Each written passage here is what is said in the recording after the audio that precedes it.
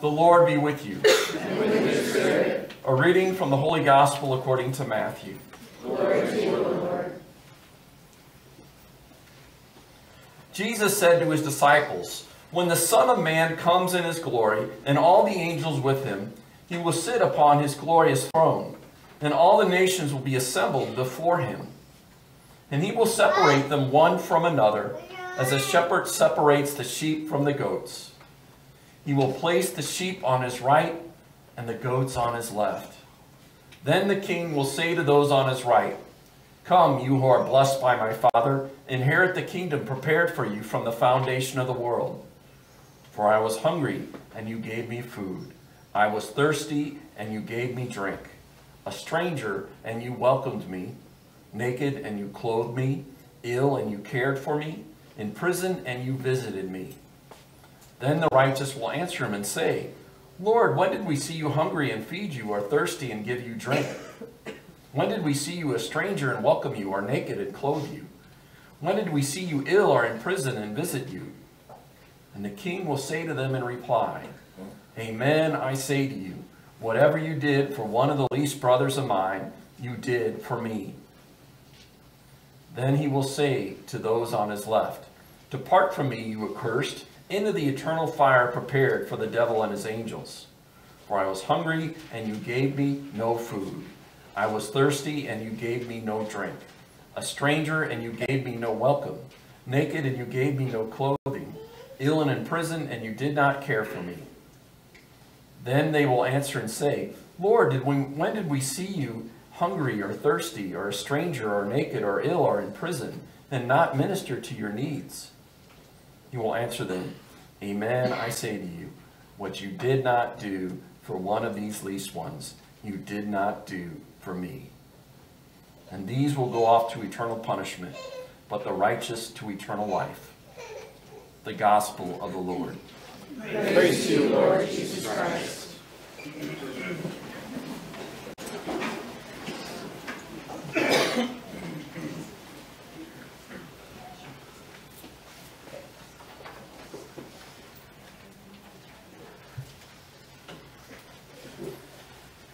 In Israel, the river Jordan flows into two seas. The first sea is the Sea of Galilee. And the Sea of Galilee is teeming with life, with fish, with plants, and the animals feed off the plants and off the fish. And fishermen make their living selling fish to the region, feeds the rest of the region. And then the Sea of Galilee goes out and goes out of itself and becomes the River Jordan again, and it floods the plains and fertilizes the plains.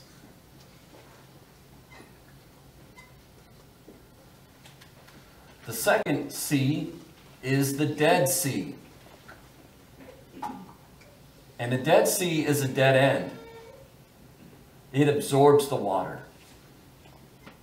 And there is no life in the Dead Sea. No fish, no plants, and no animals. So that's the reason why they call it the Dead Sea.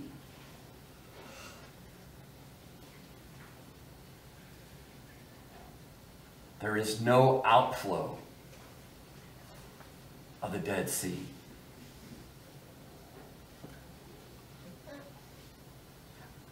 Those two seas are a metaphor for life.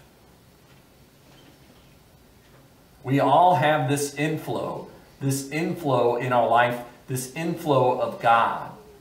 And we know that just by the mere fact that we are alive.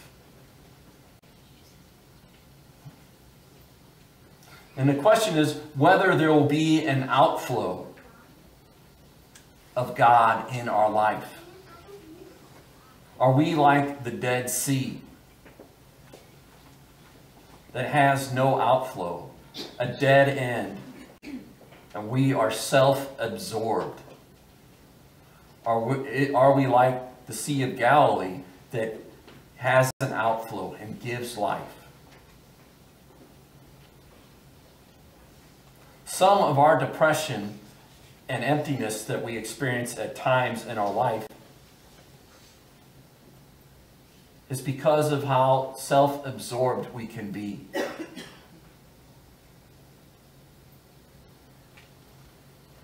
And people experience the healthy people are those who are feeling healthy, are the ones who are selfless.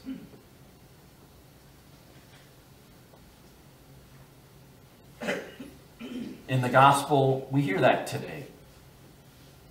Jesus gives us the one criteria in all of the gospels. He gives us, that's the one place where he says, he gives us the criteria for salvation in our life. Whether we have fed the hungry, given drink to the thirsty, welcomed the stranger, clothed the naked, cared for the ill, and visited the prisoner.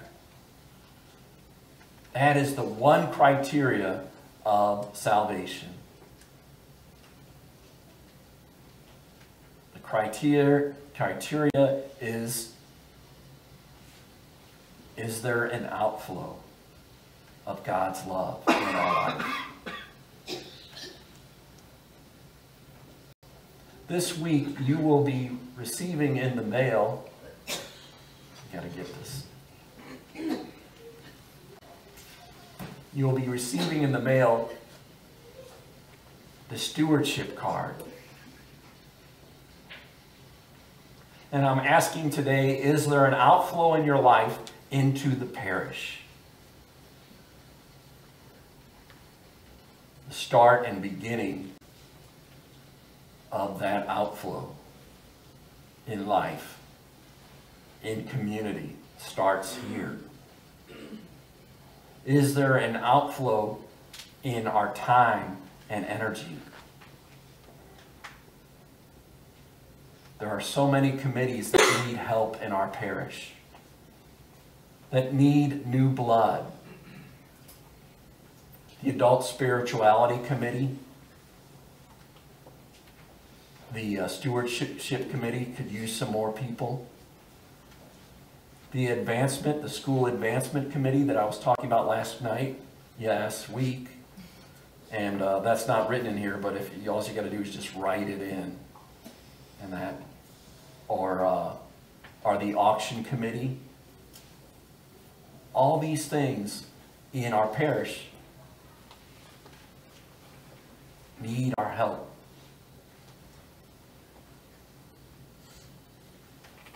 Challenge for us to get involved. I just think about it. Last Mass we had, for the first time I've seen in a while, I don't know, is we had one of our youth reading the scripture, and that she was only 14 and she was reading the scripture to us. Do we give our time and energy? Is there an outflow of that? Is there an outflow of our finances? In order to be healthy, not only are we giving our time and energy, but also of our finances. Do we give that to the parish? Are we tithing to the parish and to the charities that are important in this world?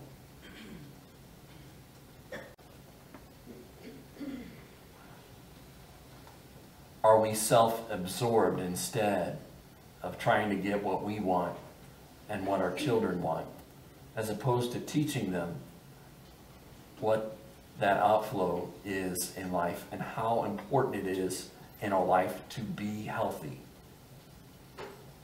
Because when we have that outflow, that's when we meet Christ. Christ says, I was there in the least of my brothers and sisters, in your brothers and sisters.